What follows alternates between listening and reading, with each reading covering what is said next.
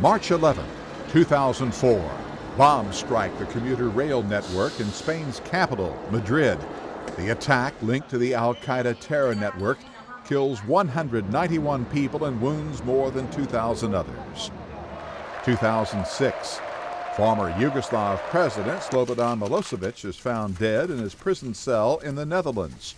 Milosevic dies while still on trial before a UN war crimes tribunal for orchestrating a decade of fighting in the Balkans that killed 250,000 people. 1985, in Moscow, Mikhail Gorbachev becomes the Soviet Union's new leader.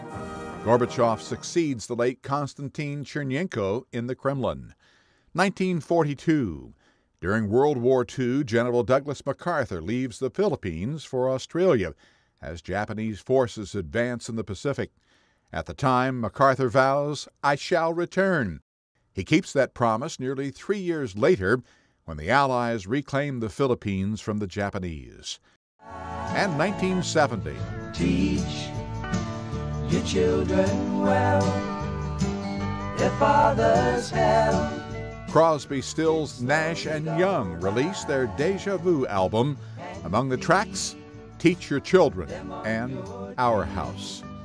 Today in History, March 11th. Ross Simpson, The Associated Press.